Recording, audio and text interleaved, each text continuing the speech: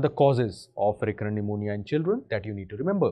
These causes are not the risk factors for pneumonia, they are causes of recurrent pneumonia in children, different from the risk factors that we discussed earlier. So first is hereditary disorders will cause recurrent pneumonia in children. Two hereditary disorders are cystic fibrosis and sickle cell disease. Immune disorders, secondary immunodeficiencies like HIV/AIDS and primary immunodeficiencies like severe combined immunodeficiency, CVID, Bruton's A gamma globulinemia, hyper IgE syndrome, LAD, chronic granulomatous disease, selective IgG subclass deficiency, they all can cause recurrent pneumonia in children. Then ciliopathies, that is ciliary disorders, primary ciliary disorders like Carter-Jenner syndrome can cause recurrent pneumonia. Anatomic disorders like CCAM, also now called as CPAM, pulmonary sequestration, lobar emphysema, gastroesophageal reflux, tracheoesophageal fistula, especially the H type of tracheoesophageal fistula, bronchiectasis and aberrant bronchus can cause. And fifth is your aspiration. Due to incoordination, aspiration can cause recurrent pneumonias in the child.